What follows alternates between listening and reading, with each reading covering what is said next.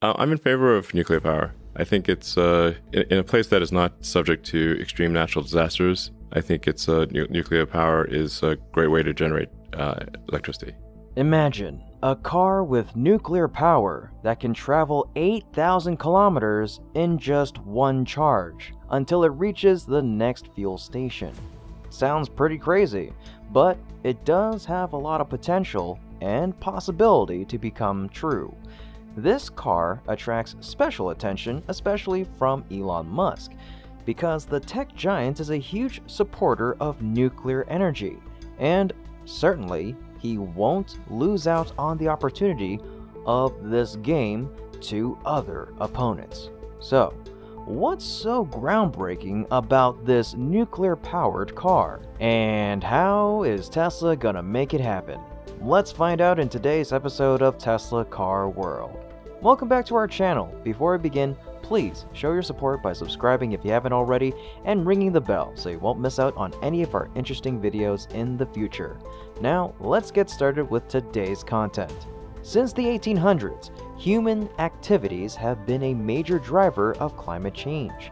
About 24% of emissions are caused by transport, mainly due to the use of petrol and diesel. The government is now aiming to achieve net zero emissions by 2050. To achieve this, they are accelerating efforts towards the use of electric vehicles. Although it is believed that electric vehicles reduce carbon emissions, there are challenges that need to be addressed. By some estimates, charging an electric vehicle at night in coal-dependent areas can generate more emissions than a gasoline-powered car. Nuclear energy could address these challenges. It is a low-carbon source of energy, can be used to supply charging stations and lower the dependency on fossil fuels. This is an opportunity for small modular reactors to supply on-road charging facilities to tackle range anxiety for electric car drivers. Nuclear-powered cars aren't a new idea, however. In the 50s, Ford came up with a Ford Nucleon concept car. Ford envisioned a future where cars would run on nuclear power, using uranium rather than petrol or diesel to create a process of nuclear fission. It may sound bizarre at first, but nuclear submarines work in the same exact way, just on a much larger scale. There would be a nuclear fission reactor in the back of the car that would power an electric motor. Each microreactor could have a lifespan of about 8,000 kilometers before it had to be swapped out for a new one, 17 times more than Tesla's range. So instead of getting an oil change, you'd get a reactor change.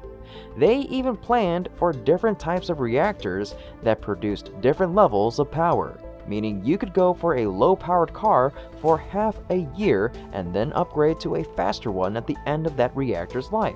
As for the power source, Ford envisaged something called a power capsule that would sit in the trunk of the Nucleon. This reactor would be easily serviced and refueled and would generate power to move the car via electronic torque converters. It is said that every technology has its flaws, much like every rose has its thorns, and the Ford Nucleon was no exception. Researchers have pointed out that one flaw would be inefficiency, due to the string of energy conversions which involve thermal energy to mechanical energy to electrical energy and finally back to mechanical energy to drive the wheels. Another problem that would need to be addressed is safety during a collision or car crash. Although the small nuclear reactor at the back of the vehicle would have strong shielding, there might be a possibility of radiation leaks or overheating in the event of a crash. This would be a major concern for the general population if the vehicle was driven on the road. However, nuclear energy has improved greatly since the 50s, so could this mean that we're actually able to build a nuclear-powered car these days? Starting up coal plants and shutting down nuclear plants just doesn't make any sense. Coal plants, like, I don't know, 100 to 1,000 times worse for health than nuclear power plants. There is no denying the power of nuclear energy when used in car engines. If it is used in practice, the end result could be an affordable, high-performance car that could last for centuries without refueling. Moreover, It will surpass all conventional car manufacturers and even change the world. That means no more oil crises, power grid is more stable, and furthermore, emissions will be reduced to zero in the coming years. A more up-to-date proposal for a nuclear car was made back in 2009. It was called the Cadillac World Thorium-Fueled Concept Car.